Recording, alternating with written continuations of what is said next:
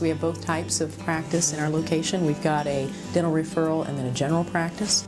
In our general practice, we really pride ourselves in being very progressive, taking the time to have very personalized care with all of our patients, focus on preventative care, and trying to stay as state-of-the-art as possible.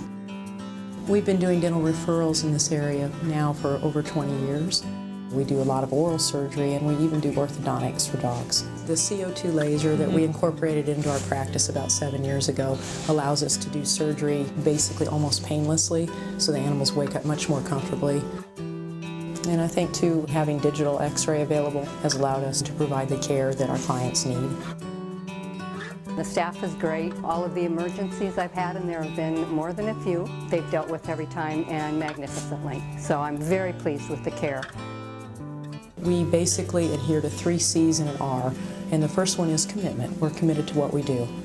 The second is competence. We want to be really good at what we do. The third one is compassion. You can't be good at what you do without loving the animal and caring for the person. And then certainly the fourth is R for respect. We need to respect one another, respect our clients, respect their animals. We care for your pets as if they were our own.